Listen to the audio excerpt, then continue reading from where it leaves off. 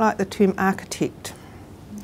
So it's the line managers, whether it's CE or whichever level, it's the line managers' accountability to, it's a core part of their role, and there's a big culture shift required for this. There's a core part of a line manager's role to bring the next successes through. As Diana Crossan says, Rosemary, it's all about filling up the lift coming up behind you.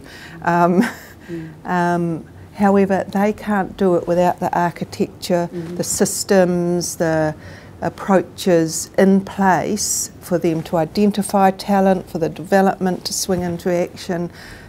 So working in, it's that, so for the HR people, they need to absolutely understand the business at a, both a strategic and an operational sense. And I think it's fair to say that, sweeping generalisation, there's more of a tendency on the operational side of HR rather than the strategic. So the HR need to be understanding what the current capability is, what the future capabilities required for that business, and how to plan for that in partnership with the line managers.